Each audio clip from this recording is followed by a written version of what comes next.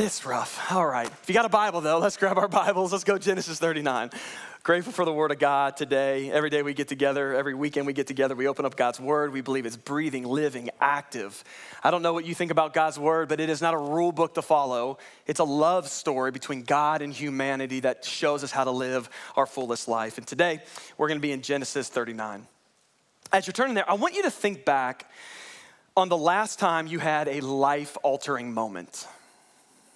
Now, according to Cambridge Dictionary, they define life-altering as an event that's strong enough to change someone's life.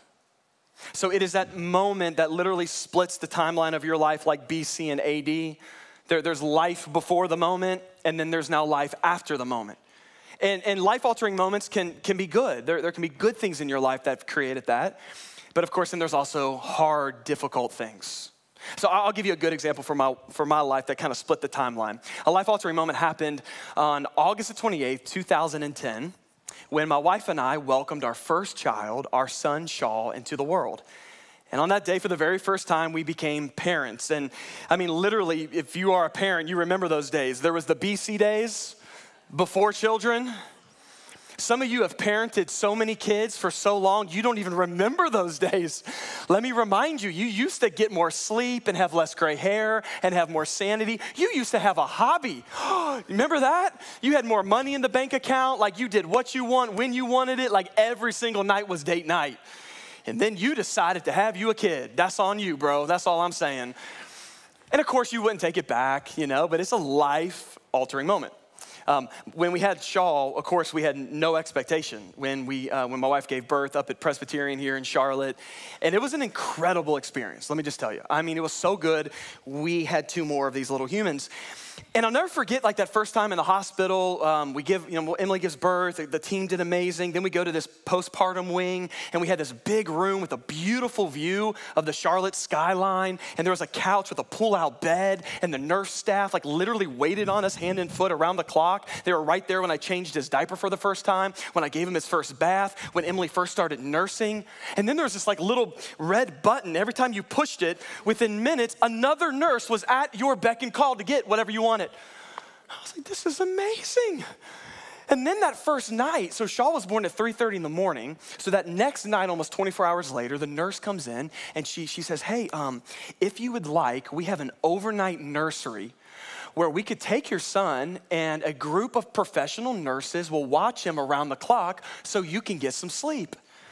Now, every dude in the room knows that's not your call to make. And inside, I'm praying, dear Jesus, let her say yes. Please, Lord, let her say yes. And I know some of you are like, no, you need to bond with your baby. The first 40 hours are so important. That's great. You do you, sweetheart. I'm just grateful that my wife looked at that nurse and said, yes, take him. I got 18 years to bond with this boy. I'm getting a good, nice rest. I'm telling you, like after 48 hours, I was like, I'm crushing this parenting thing. And then on the third day, the nurse walks in, again, big smile on her face. This time she has a wheelchair. She's holding a balloon with a big sign that says, congratulations. She looks at Emily and says, hey, you're healthy, baby's good. Today, you get to go home. In which I said, great, which one of you are coming with us?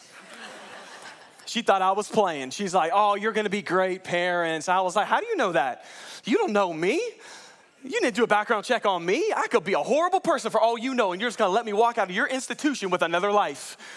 Can you tell I was dramatic my whole life? She's like, you're the dad, you're on the birth certificate, you'll figure it out. So there's the three of us leaving the hospital, all three crying for three different reasons. A powerful moment that changed my life. And I bet you've been through a life-altering moment.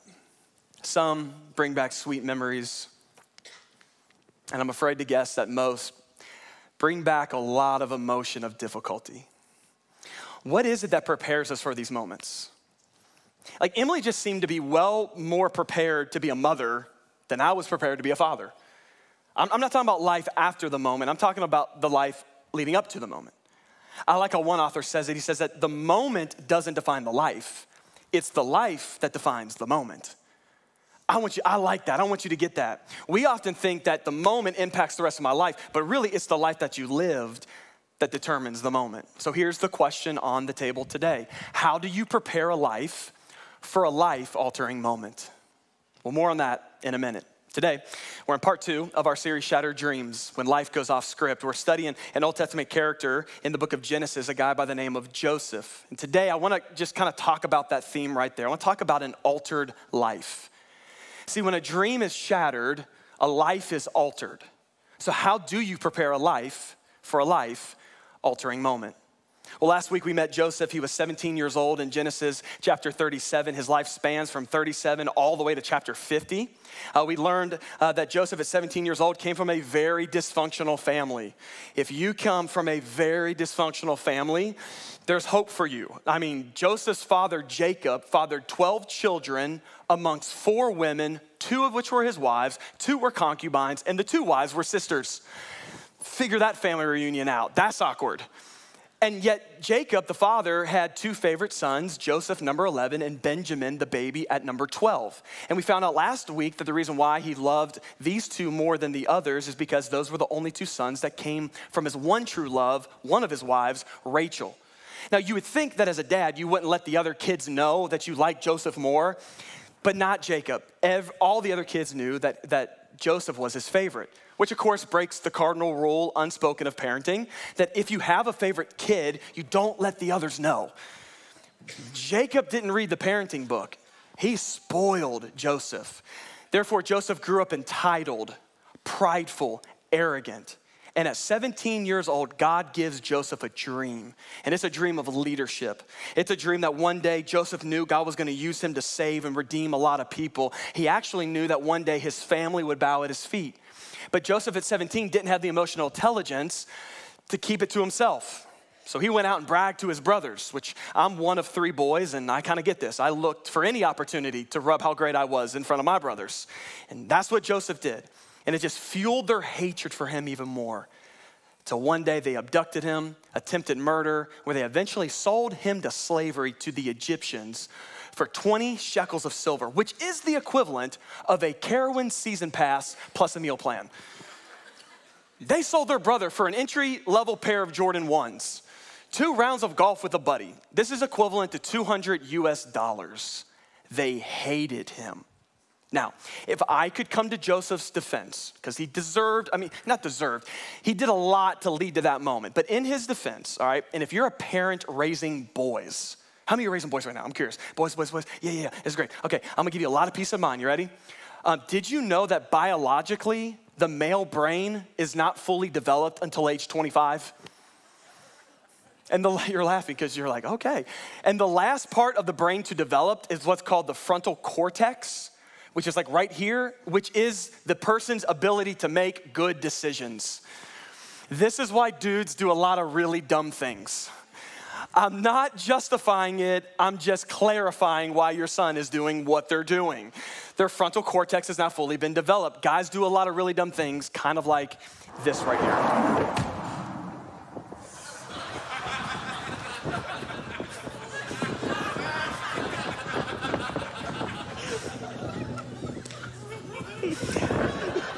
And that is why statistically women live longer than men. Right there. Now here's what we know. How many of y'all saw that video? You saw the floating around? Yeah. Here's what you know about that video without anybody telling you, okay? The person in the bubble is a dude, probably in his 20s, who was dared by other people in their 20s who are also dudes, all of which do not have their frontal cortex developed yet. The point is, you can't judge Joseph off of what he did when he was 17 years old. Because aren't you grateful that your life is not defined by what you did as a teenager? But in Genesis chapter 39, Joseph grows up. Matter of fact, in the span of 1 chapter, 8 years is going to lapse. And we're gonna actually see him build a life that prepares for another life-altering moment. So today, let's just let Joseph teach us today as our hearts are open and hopefully your hands are ready to receive this today. Genesis chapter 39, starting in verse 1 says this: Now Joseph had been taken down to Egypt. Potiphar, an Egyptian who was one of Pharaoh's officials, the captain of the guard, bought him from the Ishmaelites who had taken him there. So Joseph is roughly 300 miles from home. His beloved father, Jacob, thinks that he's dead. And his 11 brothers think that they just got away with the heist of a lifetime as they have a little bit more cash in their pocket. Meanwhile, their flesh and blood is tied to a caravan heading down to a pagan land called Egypt. More than likely, Joseph would have gotten brought into the middle, in the center of the city where the market was. Because in this day, you would go to the market not just to purchase food, but to purchase people. No doubt they untied him, stripped him of his clothes, and they began to assess his worth, and they would have taken his weight, his height, checked his body mass and his muscle mass, looked for fleas and cuts and bruises, anything that would reduce his market value. Then the bidding began. This is horrible. No doubt that day in walks Potiphar. Potiphar was one of Pharaoh's leading officials. He was there to purchase additional help at his own house. The text doesn't say this, but I think with one look at Joseph, he's like, I gotta have that guy. There's something about him. So when it was Joseph's turn, up on top of the selling block, Potiphar made sure he outbid everybody, and that day he bought him. For how much? We'll never know. The text doesn't say. But there's Joseph in Egypt. Doesn't know the culture, doesn't know the food, doesn't speak the language, doesn't know the people, and all of the odds are against him. And when you find yourself in Egypt, all the odds are against you. See, Egypt represents life after the shattered dream, after the letdown, after the heartache. It's you waking up, realizing that this disease is still in my body. It's you waking up the next day, not going back to the same job that you worked at for 20 years. It's waking up the next day in a different city that's foreign to you. Or maybe some of you are really dealing right now with the pain of waking up realizing you're no longer married, and the weight on your left hand ring finger is disproportionate because you don't have the ring anymore. Like Egypt is that place in your life you never thought that you would be. That's where Joseph is. And now we're gonna see what does he do for another life-altering moment, verse 2. The Lord was with Joseph so that he prospered and he lived in the house of the Egyptian master. And when his master saw that the Lord was with him and that the Lord gave him success in everything he did, Joseph found favor in his eyes and became his attendant. Potiphar put him in charge of his household. He entrusted him to his care and everything that he owned. So Joseph arrives in Egypt with nothing but the clothes on his back, the dream in his heart, and within 8 years, he works his way up to being the leader in Potiphar's house. Which tells us for 8 years, he was a man of integrity. He worked hard, did the right thing, learned the language, learned the customs. He was respectful, yet never compromised his Jewish beliefs in the one true Yahweh God. And Potiphar noticed this, like everything Joseph touched, he succeeded. And over you're gonna see this theme in the book of Genesis. It's gonna tell you over and over that God was with him, the Lord was with him. And what was the result? He was successful. So here's what this tells you and I. That success is not predicated on your position, but rather predicated on God's presence. Do you see this? So you might be in a location today that you don't want to be in. But if you've got the presence of God with you, then you've got everything you need to thrive in your Egypt, to thrive right where you're at, because your location, your position is not as important as making sure you got the presence of God with you. Do you believe that today? It doesn't, yeah, you might be in a spot that you never thought you'd be, but if you got his presence, you've got everything. So this is the first thing. If we're gonna build a life for a life-altering moment, number one, I gotta make God's presence my priority. That's what Joseph does. I gotta make it my priority. What you don't prioritize today, you cannot pull from tomorrow. You cannot draw water from a well that you did not dig. And you cannot take out something that you never put in. Meaning you can't wait to have faith until you need faith. You can't wait to build courage until you actually need courage. It's too late. You can't muster up something that you don't already have. And what you don't invest in today, you cannot pull from tomorrow. Especially when it comes to pain. Like, here's the thing about pain. Pain always pushes you into whatever it is you're already close to. You know this. Pain is never neutral. When pain hits your life, it pushes you into what you have already prioritized. All right, I wanna show you this visually, okay? Will you guys help me welcome Zach to the stage? Come on, get up here, Zach. Help me welcome Zach here. So, Zach is our music director at Life Point, just joined the team, does a phenomenal job. I'm telling you, as talented as he is, his heart for the Lord exceeds any talent he has. And so we're grateful for you. Thanks, man. And that's a really nice way because you know what's coming next. I'm gonna push you a lot. Okay, all right. So let's go with this, right? So pain hits your life and it pushes you into whatever it is that you're close to. So I'm gonna represent pain and Zach's gonna represent us. So if you already walk with the Lord, you have a relationship with God, when that pain comes, more than likely it's gonna push you into deeper dependency on Christ. Now, this is not a theory. I've literally seen this. Some of our friends last year went through one of the hardest seasons I've ever seen anybody go through, a parent's worst nightmare. And yet I watched the pain push them into a deeper dependency on Christ because they had dug that well for so many years before the moment ever happened. It was almost as if they were drawing from a Holy Spirit reserve tank. It's the only explanation for why in the middle of a funeral service, worship can break out.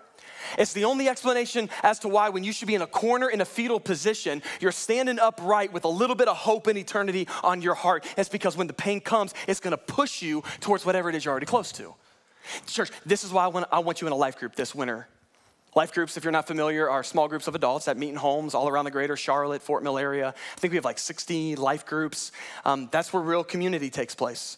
You can only get so much community here in a room like this, but if you join a serve team and get in a group, that's where the backbone of LifePoint is. And I want you there because when pain comes, it's gonna push you, and I want it to push you into good, godly people. People who are gonna encourage you, lift you up, bring you back to the truth of God's word and not just tell you what you wanna hear.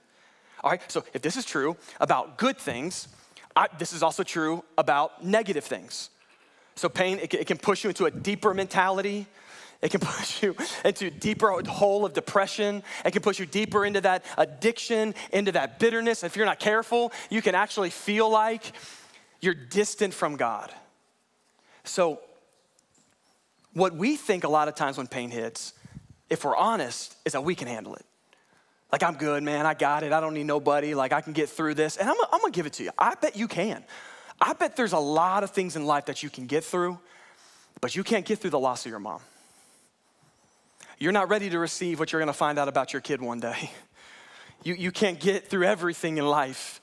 So it's my priority to prioritize what matters the most and ultimately the godly things that I wanna get pushed into. Do you see this? It's also my responsibility to mature my faith. Can I help you this year? It is nobody's responsibility to grow your faith and deepen your relationship with the Lord other than you. That's your job. Yes, a pastor can help. Yes, the church can help. Yes, your small group can help. At the end of the day, it's my responsibility for me to grow me. And faith is like a muscle. The more you use it, the more it grows. Like, nobody is just born with faith. I trust God, I step out, my faith grows. I trust God, I step out, my faith grows. But if you remain at the spiritual level of like a 13-year-old your entire life, it's no wonder why you're not 13, you're 25. It's no wonder why you get like tossed and turned and thrown around because you don't have the spiritual build to actually sustain what it is you're going through. No, you need a different kind of build. You need a Bruce build. Come up, Bruce, you here? Come up here, Bruce. Y'all help me welcome Bruce to the stage. You need that NFL Maryland Terps 6'6", 315 offensive lineman Bruce build. This is what you need. Now,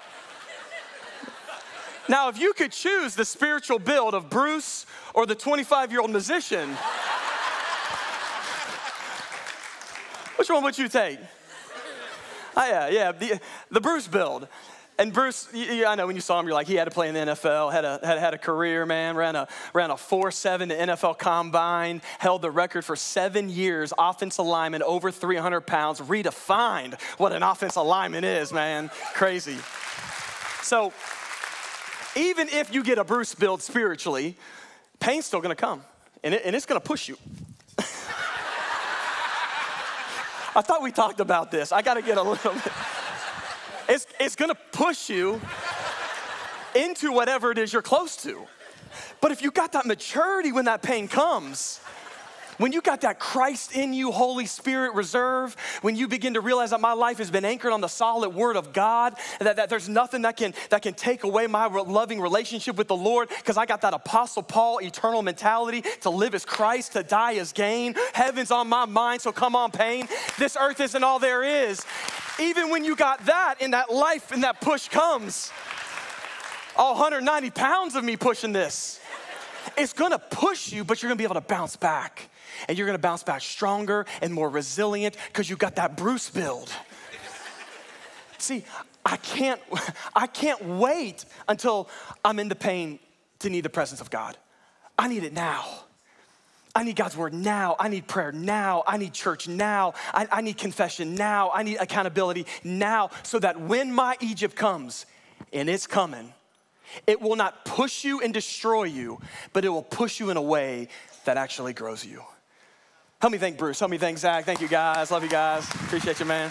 Appreciate you.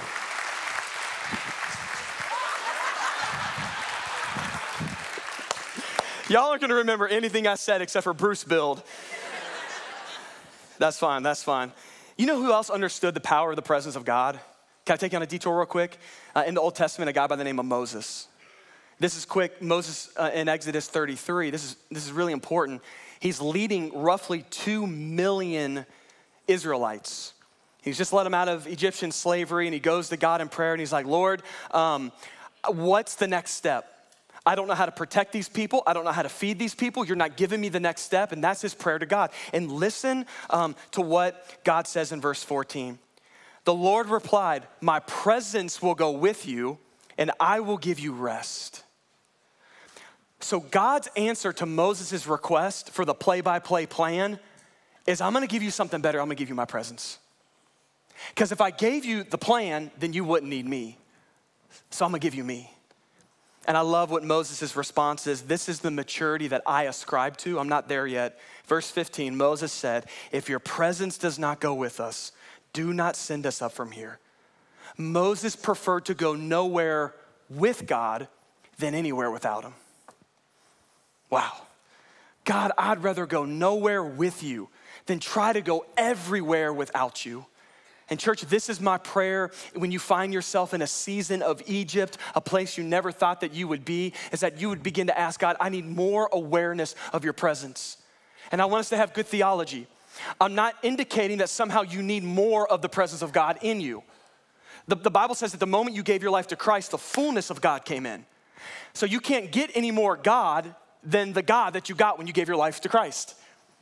It's not like you're spiritually leaking. And when I sin, I leak a little bit of his presence. And when I don't go to church, I leak a little more of his presence. That's not, this thing, your relationship with him is so air sealed tight, it's because the resurrection in the tomb is still empty. So what I need is more awareness of what I already have. God, give me awareness that you are with me every step of my life. This is what ultimately allowed Joseph to succeed. The presence of God. Look at verse 5. From the time he put him in charge of his household and everything that he owned, the Lord blessed the household of the Egyptian, because Joseph, the blessing of the Lord was on everything Potiphar had, both in his house and in the field. Things are going great, but they're about to take a turn for the worse. So Potiphar left everything he had in Joseph's care with Joseph in charge, and he did not concern himself with anything except the food that he ate. And you're going, that doesn't seem like a turn for the worse. Finish reading. Now Joseph was well built and a handsome man. Apparently, it can actually be a negative thing if you're too good looking. I wouldn't know anything about it, but apparently this dude was a head turner. All right, Joseph was a good looking dude. He had that Denzel, that young Denzel look, that Jamie Foxx smooth. He had that Matthew McConaughey, Southern Texas kind of talk about him. He was a dark skin, curly hair, bulging biceps that bulged every time he took Mrs. Potiphar's tray, which happened a lot because Mrs. Potiphar laid her eyes on him. Look at verse 7. And after a while, his master's wife took notice of Joseph, and she said, come to bed with me.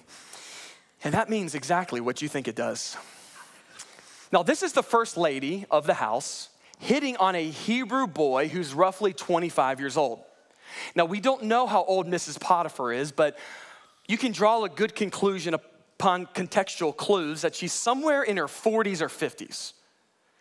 Now, we have a word, don't we, for older women who pursue younger men? We call her a what? A cougar. I think maybe she was a cheetah. Okay, bad joke. Verse 8. But he refused. He refused this open door invitation.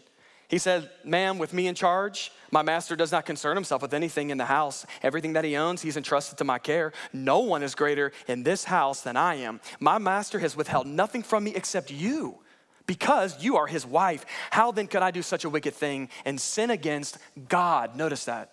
So the second way that you prepare a life for a life-altering moment, number 2, is I have to stand in my character. You can't wait until she slips you the hotel key to somehow muster up integrity.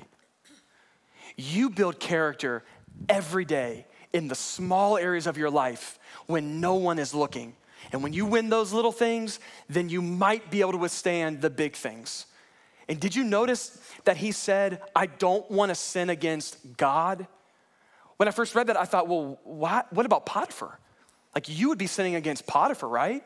And I think he cared about Potiphar. Potiphar was just not his top priority. God was. See, self-discipline will only take you so far.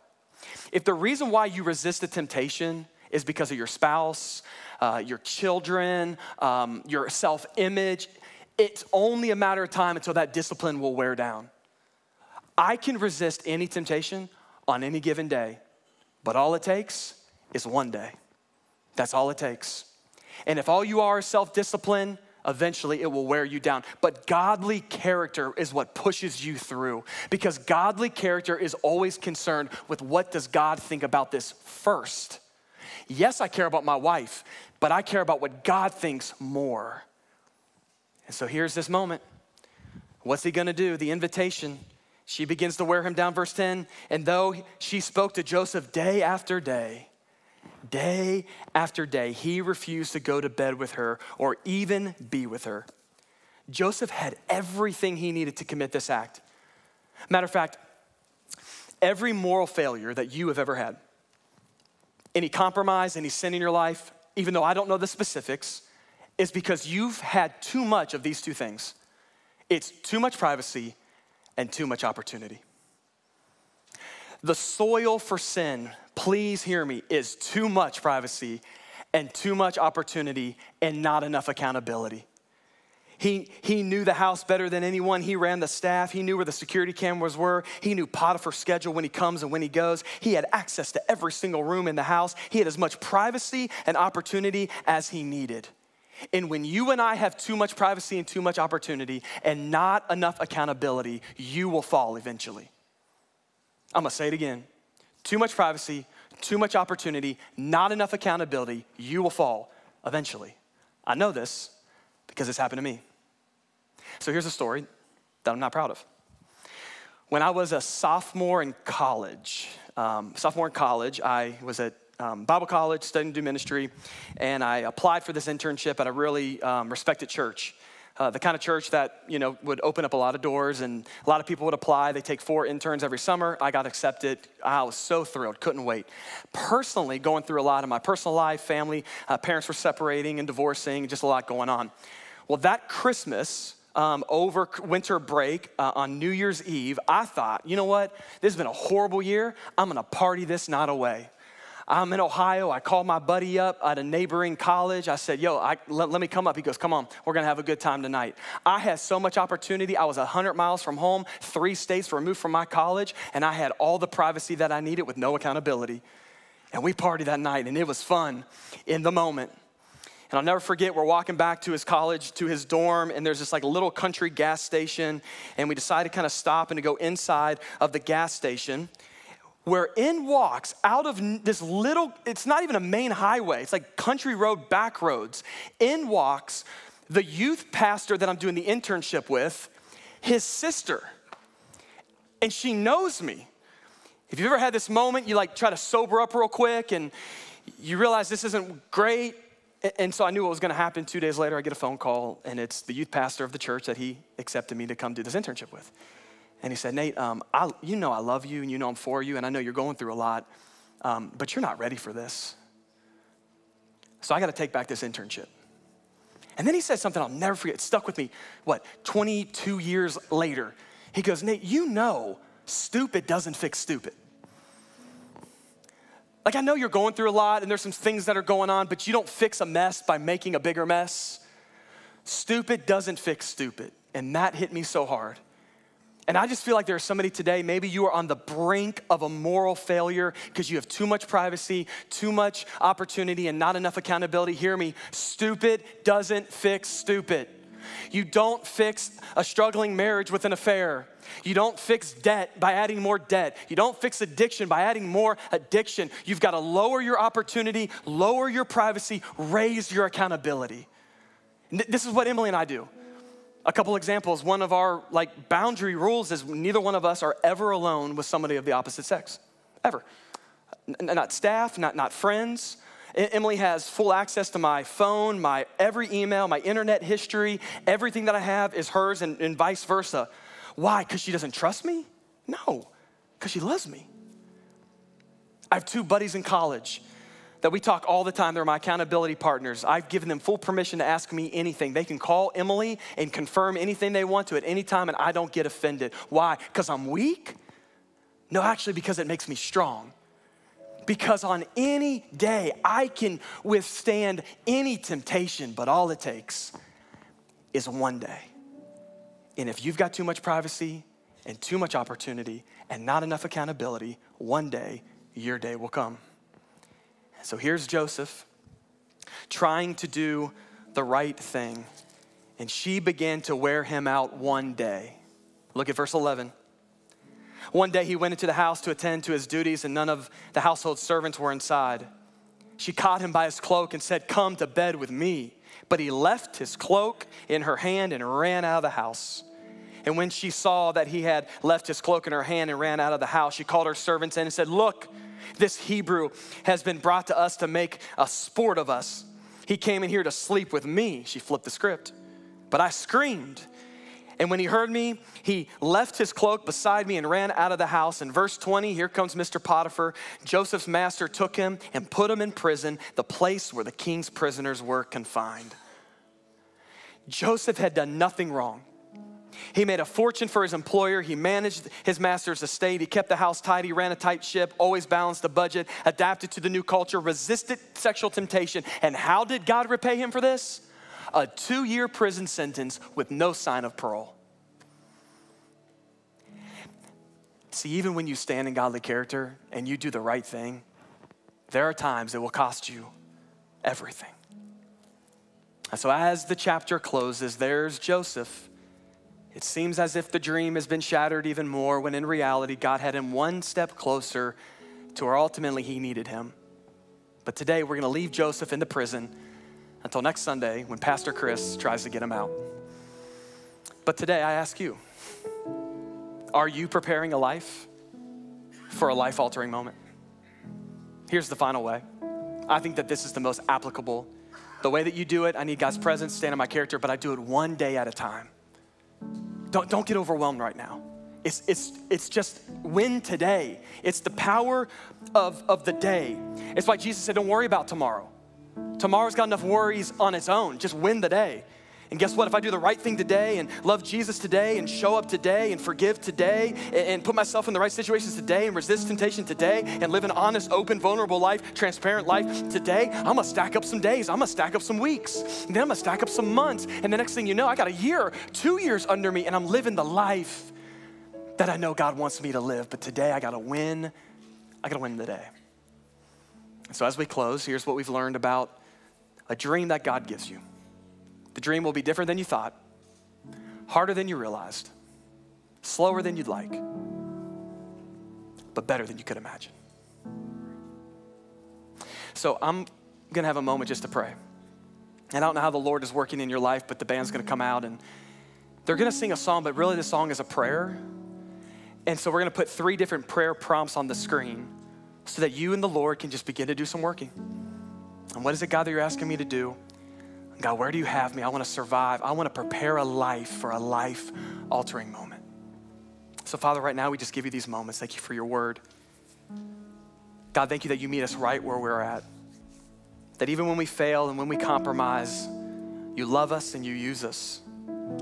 God, grace is not permission to sin. No. Grace is what empowers us to live the life that you died for us to live. And so God, when we find ourselves in Egypt, in this new normal that we did not want, that we do not like, we are not gonna compromise, God. We're gonna cling to your presence. So Lord, right now, would you speak to us?